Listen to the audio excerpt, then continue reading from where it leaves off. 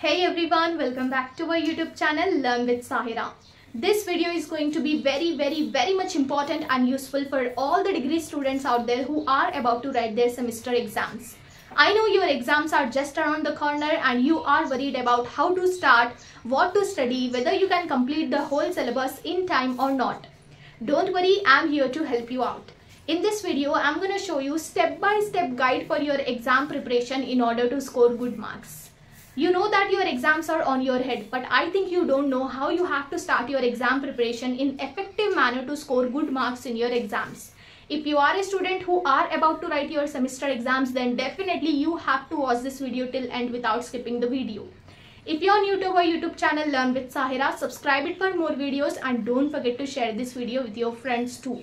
You have to subscribe our channel because on this channel you will be getting important question and answers videos, lesson explanation videos, paper pattern presentation videos, tips to score O grade videos. So all the videos related to your exams. I will make sure that you are prepared for your exams. So watch this video till end and subscribe our channel. And as I said, I'm just expecting a like and a share from you. So like this video and share this video as much as you can. Okay, so let us get started with our video. As I already said you, in this video we are going to discuss about exam preparation. We are going to dedicate our whole time on the topic exam preparation because it is really very much important, as I already said you, to know how you have to start your exam preparation. Everyone will be reading, but there are few techniques to follow in order to get ready for your exams. So as you can see on the board, I have written few steps which you need to follow, which will help you out to get ready for your exams. So we are going to discuss about each and every step in detail so that it will be helpful for you. Step 1 is know your syllabus. Step 1 is know your syllabus. It is really very important, students, to know your syllabus, what exact syllabus you are having in your subjects. Especially degree first semester students, your syllabus have been changed for few subjects. So please know what exact syllabus you are having in your subjects. Before starting anything, core subjects, non-core subjects or languages, if you are starting your exam preparation, first know what exact syllabus you are having, then only you start your exam preparation, practicing or preparing. Okay, and after knowing your syllabus, it is important to study important questions only, because most of the students, they will waste their time studying irrelevant topics or unimportant question and answers. First know your syllabus, then go and search for important question and answers. Don't worry about the important question answers because on this channel I'm gonna upload important question and answers for each and every subject, and I have already made notes for important question and answers. I have made notes of each and every subject important question and answers in easy, simple and exam focused way. If you go with those notes, even the slow learners and fast learners can get prepared with their exams in less time. They are mainly focusing on quick exam preparation in less time. Okay, so if you want those notes, you can text me on my Instagram. My Instagram ID is Learn with Sahira. But note, payment is must, because I have invested lot of time and hard work on those notes to make them simple, easy and clear to understand. Only important question and answers notes they are. So if you want those notes, text me on my Instagram. Instagram name is Learn with Sahira. I will be dropping a link in this video description as well. So first know your syllabus and only study important question answers, not unimportant ones or irrelevant topics. So this is the step 1. Then step 2 is divide your time. This is very important. You have to divide your time. You have to divide your days. Most of the students, they will give much preference or more time to the difficult subjects and they will neglect others. You have to give more time for the difficult subjects, but you need not to neglect your other subjects as well. Okay, you have to give much time to the difficult ones, but at the same time you should also keep an eye on the subjects which you feel easy. So divide your time in such a way that you prepare for all the subjects, not only the difficult ones. Sometimes what happens is the subject which you are feeling is easy, in examination when you see the question paper you will be shocked. Sometimes it happens, sometimes it may not. What I'm trying to say you is divide your time in such a way that you will prepare for each and every subject. Not only the difficult ones, you have to give your time for the easy ones as well. Okay, so second point is divide your time. Divide your time, make a timetable, make a schedule that what you have to study, how you have to study, what you have to cover, okay? Only few days are left, so divide your time in proper way that you give equal importance to the easiest ones and equal importance to the difficult ones. Definitely give more time to the difficult ones, but don't leave easiest ones. Okay. Third point is prioritize weak areas. This is very important. As we already discussed here, the same point follows here. What you have to do is, you have to give much time to the difficult ones. See, this is the human nature. What we enjoy or what we like, we do that, right? If we are enjoying something, we will do that. If we like something, we will do that. But in your exam preparation, it won't work. What you need to do is, what you don't like or in which you are facing difficulty, you need to give much time to those subjects.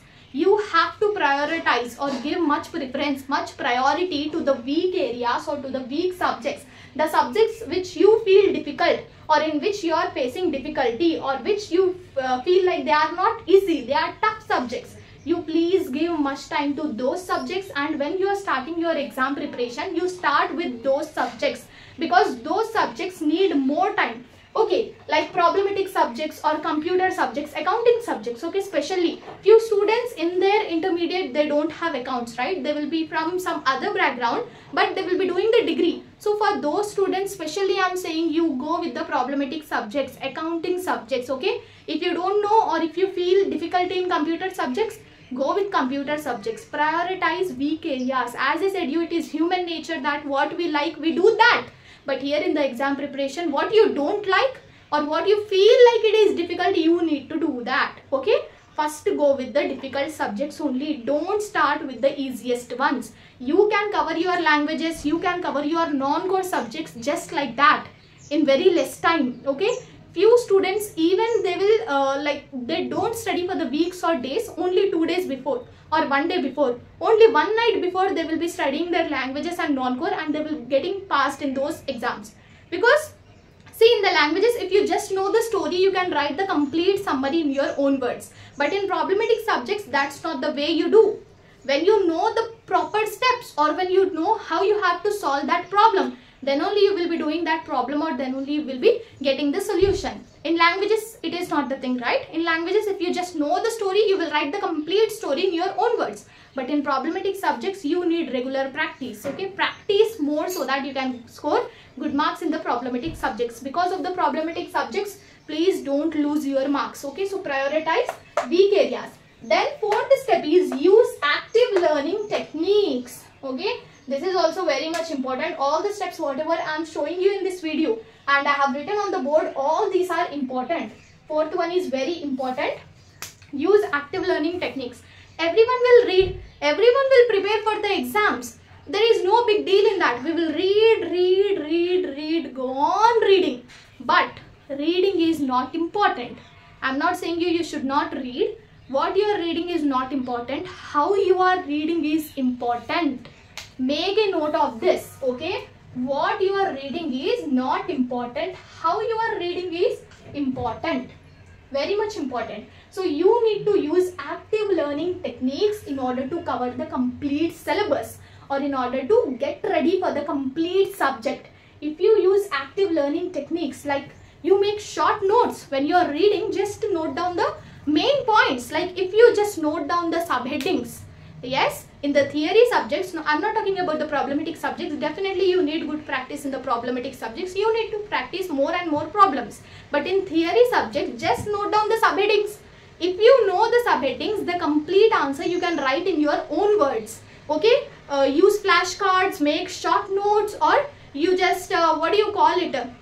You are having different applications, right? On your mobile phone or PCs or laptops, you are having different applications, right? Like Notepad or MS Word, something like that. So you just make a note down of the important points. But it is better to make a note down with a pen and a paper. Take a book, write down the main points, or make flashcards, okay? See, reading is not important. How you are reading is important. In the examination also, what you are writing is not important. How you are writing is important. So don't focus on what, focus on how. Okay, use active learning techniques. Don't just read and by heart the answer. You understand the concept. Mainly, if you understand the concept, you can write the complete answer in your own words. If you don't know the answer, then you can't write the answer, okay? If you just know the topic, example, environment. If you just know the topic environment, you will write complete thing about the environment, right? What is the environment? Environment, our surroundings. What is there in the surroundings? We have animals, we have human beings, we have non-living things, we have living things. Everything you can write, right? So if you know the topic, the complete answer you can write in your own words. Okay, don't focus on what, focus on how. Then fifth step is practice with previous year papers. This is the game changer now. Okay, this is the game changer. Game changer, practice with previous year papers. If you practice with previous year papers, 40 to 50% you are done with your exam preparation, no doubt in that. Especially problematic subjects, and mainly focusing on the problematic subjects, because most of the students, they feel difficulty in the problematic subjects. Anyhow, they will write the theory, whatever they know in their own words, or they will get passed. But in problematic subjects, definitely you have to practice with the previous year papers. When you see previous year papers, you will come to know how the questions they are asking, what they are asking, what you have to read, what you should not read, what are the important topics, okay? So, practice with the previous year papers, it will definitely help you out till 40 to 50%. The remaining one, you need to go on reading, or you need to understand the concepts. Then sixth one is revise regularly. Very important to revise. Okay, as I said you, it is not the thing that you read and by heart the answer. If you do such things, all the answers which you are reading will get stored in your short-term memory. You are having two types of memory, short-term memory, long-term memory. So if you go on reading and if you by heart the answer, that answers will get stored in your short-term memory. If you want to shift those all answers from short-term memory to long-term memory, you need to revise regularly.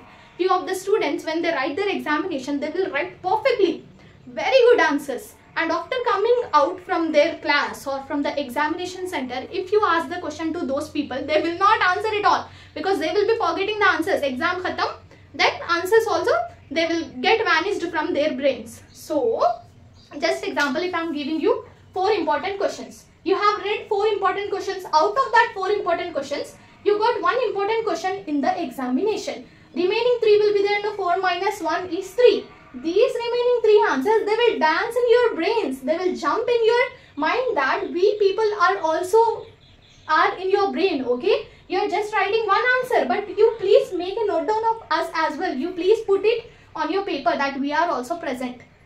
It means they will make you confused, okay? The remaining 3 answers, if you just read and by heart the answer, you will get a confusion among those 3 answers, that is this is the answer, is this is the answer next, do I should write this next? So they will make you confused. So when you are reading, you understand the topic. If you understand the topic, as I said you can write in your own words. So if you revise regularly, what happens is, these 4 answers, they will take their separate places like this. So if first question is asked, you will just focus on this.